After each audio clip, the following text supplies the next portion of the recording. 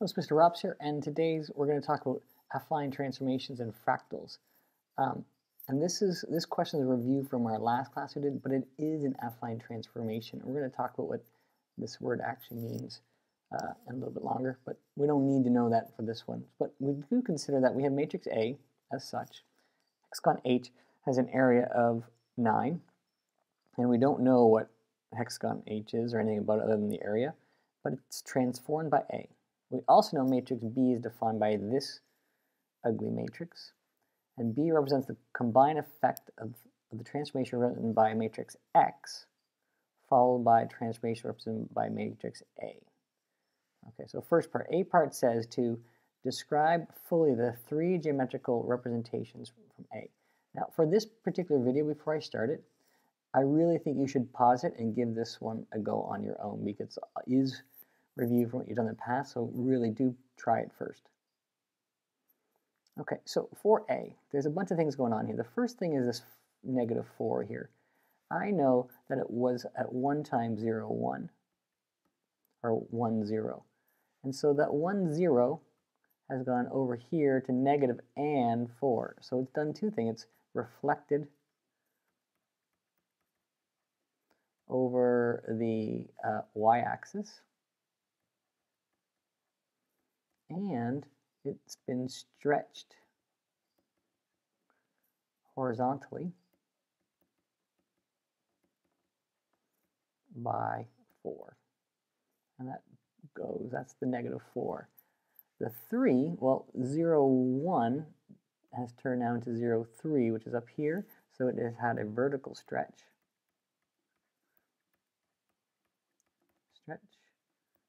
By 3. Okay, so those are the 3 transformations by A. Now let's find the area of the image of H. So I have some hexagon somewhere, 6 sides with an area of 9. A lovely hexagon, I know. And so if you remember from the other day, if I take the determinant of A, take the absolute value of it, and multiply it times the area, you will get the new area of the image. So the determinant of A is going to be -4 times 3, which is 12. Subtract the 0.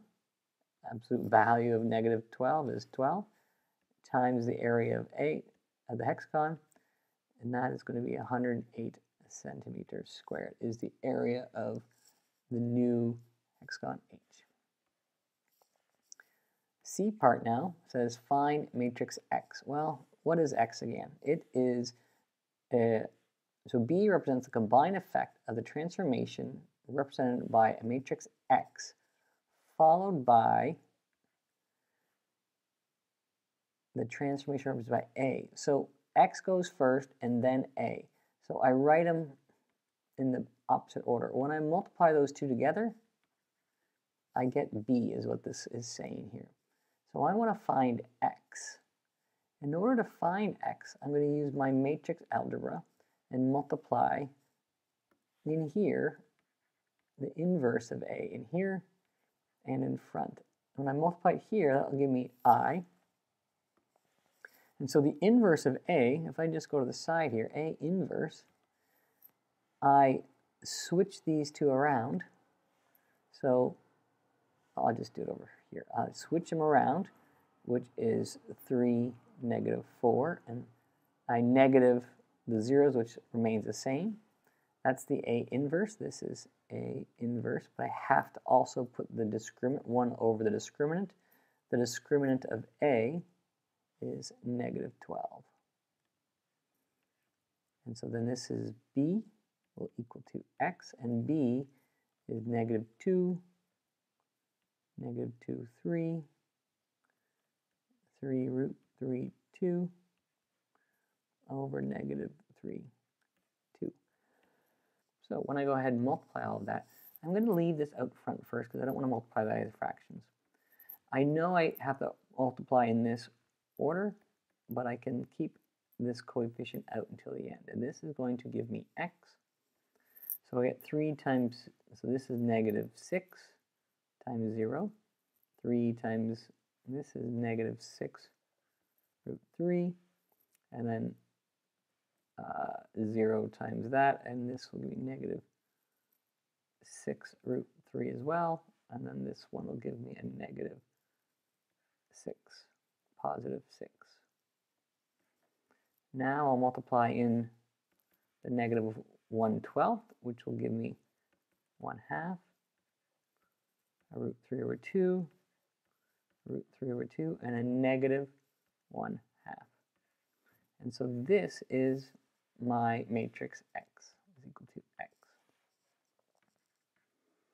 Now D part says the matrix X is defined by a reflection in a line. Well, if it's defined by a reflection in a line, then here are some transformations that I can recall. And so here's the reflection in a line.